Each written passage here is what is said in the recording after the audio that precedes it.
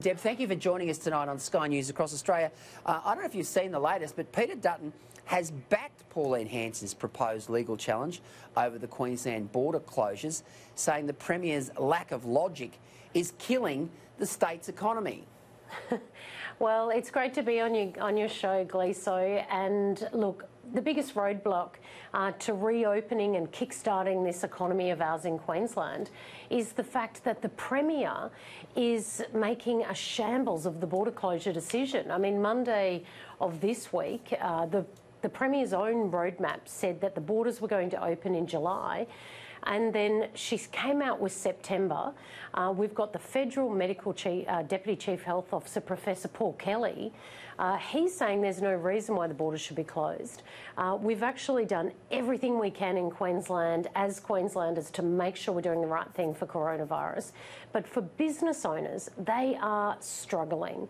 And Queensland really is built on tourism and relies upon its tourism sector. So I feel really sorry for these businesses, and I get why Peter Dutton is joining the chorus as well of saying the Premier really has her head stuck in the mud when it comes to this decision. Now, look, Gleeso, in relation to the High Court challenge, what I'd like to see is the borders open before this challenge even has to hit the High Court. I mean, we all know that legal challenges take a long period of time, and these businesses cannot afford to wait. I just think it's madness. I think it's the biggest own goal I've seen from this Labor government, and there's been plenty of own goals, as you know, Deb. My concern is that July 10 is such a significant period for tourism operators in this state, because that's the time when you've got the July school holidays, when the snowbirds come up from down south, from Victoria, Tasmania, South Australia, New South Wales. And these people are absolutely doing it tough. We saw that report recently from the Cairns Council. 7,700 jobs lost in Cairns in the last month, 30,000 on the Gold Coast. Now, my spies on the Gold Coast are telling me that this has gone down like a lead balloon, and they're just hoping that sanity prevails and they can actually get back to work by July 10. Oh, look, absolutely. It has gone down like a lead balloon on the Gold Coast. Well, the reason why it has, though, Gleeso, is because the Premier has sent these mixed messages and these confusing stories out there to the tourism operators. She said, get ready for July school holidays, get your staff in order, make sure that, you know, everyone is ready to go for the July school holidays, and that's what the government's own roadmap said. And then on a whim, the Premier changed her mind. Now, this is affecting people from the outback, far north Queensland, as you've just rightly said, Gleeso. Look, Cairns was on its knees before coronavirus, and we know that the Palaszczuk government lost those flights into Cairns, those international flights into Cairns, and they ended up in Brisbane. That was on the Palaszczuk government's watch. Tourism in Queensland was already hurting before coronavirus, and that's exactly why I've been saying we've got to make a decision around the borders and we've got to stick to it. Of course, as long as the health advice prevails. But we shouldn't be in an all-out war with New South Wales and Victoria. What we should be doing is we should be promoting Queensland as the jewel in the crown that you and I, Gleeso, and your listeners know that it is. And that's exactly why I've been saying that Queensland should be out in front. We should be having a major fighting fund rather than having these wars with New South Wales. I mean, people don't want fights. What they want to see is they want to see their businesses reopen again, and they want to see the general public allowed back in to enjoy Queensland as we know and love. Look, we're having a freezing time right now in Queensland, so we can only imagine how cold it is down south. And come July school holidays, that's the time. And another thing too, Gleeso, we need lead-in time for these businesses so they can get their businesses in order so they're ready to go for those tourists when they do start coming back into Queensland. I want to talk about the Paradise Dam very shortly, but I just got a text from the head of TEL in Townsville. This is surreal. Patricia O'Callaghan. Yeah, every day that passes is another day of economic carnage. Our 5 regions are clean, but we are still shut down. The 250k radius at stage 2 won't work and lacks understanding of how far regions are from each other. We need to open up, and we need to open up now. All right, let's talk about Paradise Dam.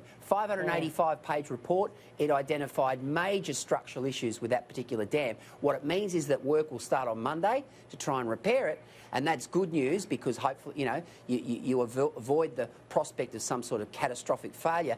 But it also means that irrigators in that particular area are going to go without water. I mean, this has just been a complete cluster right from the start. Well, look, I couldn't have said it any better. A complete cluster is exactly what the Paradise Dam decision-making from the Palaszczuk government has been. It has created uncertainty within the hort growers and the veggie growers and the farmers who rely on that water from Paradise Dam. Now, what the Palaszczuk government decided to do was start tearing down the dam. They've got the people on the ground right now, and something that your listeners may not know because it's just breaking news is the fact that the Bundaberg fruit and veggie growers have actually put their own hands in their pocket, and they have funded a challenge and have lodged an injunction against the Palaszczuk government to tear down this wall. Now, the LNP, what the report actually says, Glee, so it does support what the LNP have been saying. There is no need to tear down the wall. What we need to do is we need to make sure that the structural certainty of that dam is right. And if the fruit and veggie growers are that confident in their argument from the reports, then I back them, and it is just good on them for standing up to the Palaszczuk government. The LNP, the local members, Stephen Bennett and David Batt up there, Cole Boyce, we've all been fighting to save this dam because we know that Labor governments consistently do not back dam projects in Queensland. And Paradise was built by the Beattie government. It is a complete shambles. And I think that the people that built this dam need to be held to account if there is that problem with it. And that's exactly why the LNP have committed to making sure that we maintain the dam wall where it is. This is really important for the irrigators, for the farmers and for the people of Wide Bay. Now, of course, we're always going to put the safety of Queenslanders first and the people of Bundaberg. But just like COVID, Gleeso, we need to remember it is the well-being, the mental health and the health and well-being of these growers, of the Bundaberg region who rely upon that hort industry. It is a vital part of the industry and, of the economy in Queensland. And we've got to do everything we can to protect it. You know, Gleeso, because I've talked about it on your show before, I want to see dams built in Queensland, not torn down.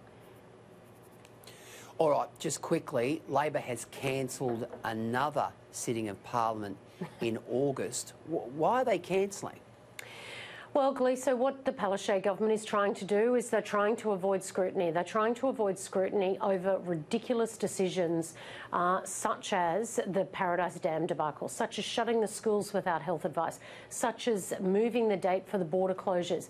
But most importantly, Gleeso, they're trying to hide from the integrity issues that has surrounded and completely surrounded the Palaszczuk government in the last couple of weeks.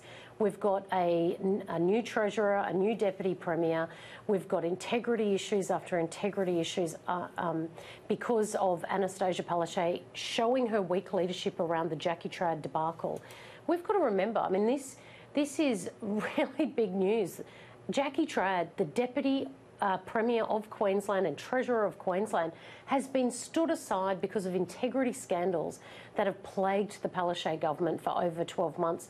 The Premier should have acted before now.